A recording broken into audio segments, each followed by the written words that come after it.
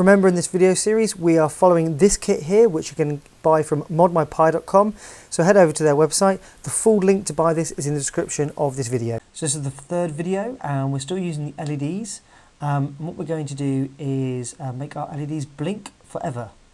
So we're going to start with just making them blink on and off. We have the same LED setup that we did before.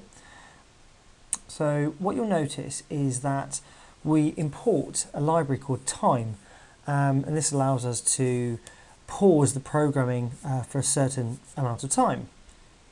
So you can see we've set up the code as normal as the previous examples. So these two lines here will turn the LEDs on, and then we're going to use the time.sleep, and in there in the brackets we have 1, which is sleep for 1 second. So the code will come down and it will run through here in a microsecond, as quick as the processor can, and then it will pause for a whole second. So the light will go on for a second, and it will print to the screen here that it's turned the light on, and then it's going to turn the light off, and again pause for another second. So the light's going to go on, off, on, off. So yeah, off there, sleep for another second, and that's it. So now it's just a very simple process of going to our code, running sudo 3_blink.py, which is just a simple blinking code,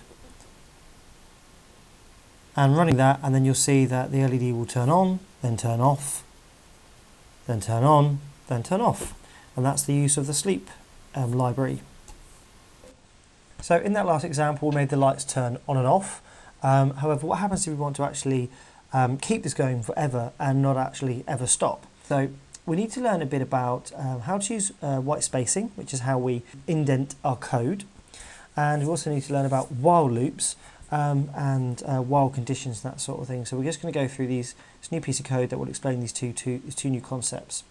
So we set up our code as normal, and then what we have is we have a while loop, and this basically means loop forever.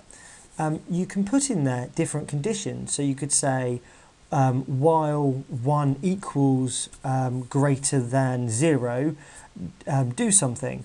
So this is a way that we can have code function for a certain amount of time, and then when certain conditions are met, it can then drop out of that loop.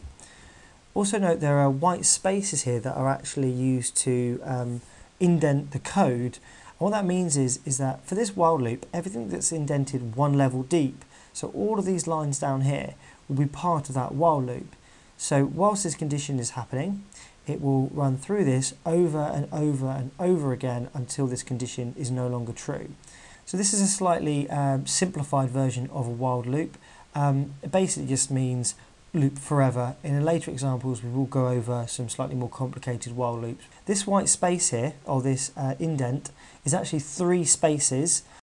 So in the second example, all we have to do is just run the code 3_blink_forever.py, run that, and it will just blink, and it will just continue to blink on and off, on and off, on and off until you hit Control-C, which will force the Python code to stop running. And that's it. If you're interested in learning a lot more about how while loops work and have a lot more examples, head over to Codecademy and follow their Python track. And on there you'll be able to use their interactive website to try different programming examples, and hopefully this will complement these videos that you're watching nicely. To follow these videos, like me on Facebook, follow me on Twitter, and subscribe to this YouTube channel.